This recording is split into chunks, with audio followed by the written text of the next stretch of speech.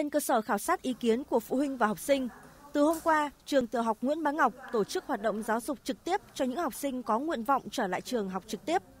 Đối với học sinh là F0 hoặc chưa có nguyện vọng học trực tiếp, tiếp tục được học trực tuyến. Trong 2 ngày hôm qua và hôm nay, tỷ lệ học sinh của trường tiểu học Nguyễn Bá Ngọc trở lại học trực tiếp đạt 46,3%.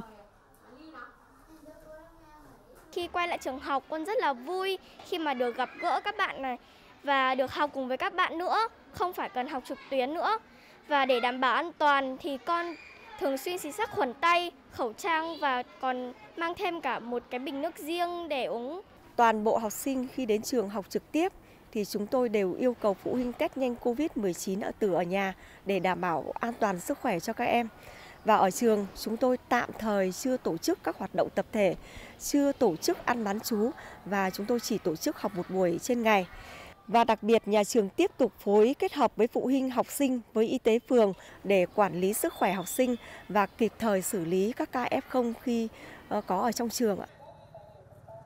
Từ ngày 7 tháng 3 đến nay, đã có 492 trên 645 cơ sở giáo dục mầm non, phổ thông, giáo dục thường xuyên trên địa bàn tỉnh tổ chức cho học sinh trở lại trường học trực tiếp.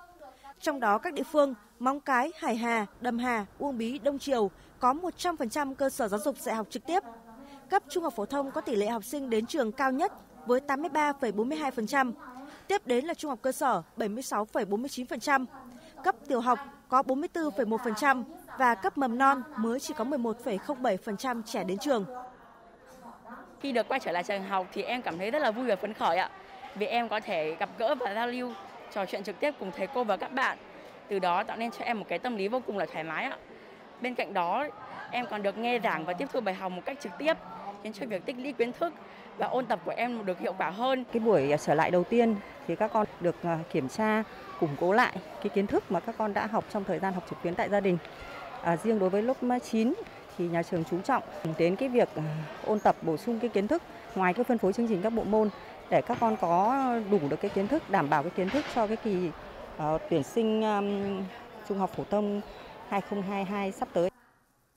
Căn cứ vào tình hình diễn biến dịch bệnh tại địa phương đơn vị, các cơ sở giáo dục trên địa bàn tỉnh tiếp tục triển khai tổ chức thực hiện chủ trương tinh thần đưa trẻ em, học sinh, học viên trở lại trường học trực tiếp nhằm trang bị tốt nhất kiến thức, kỹ năng cho học sinh chuẩn bị kiểm tra giữa kỳ và cuối học kỳ 2, đảm bảo tiến độ chương trình theo kế hoạch năm học. Đặc biệt, đối với học sinh lớp 9, lớp 12 chuẩn bị bước vào kỳ thi tuyển sinh lớp 10 và kỳ thi tốt nghiệp trung học phổ thông năm 2022.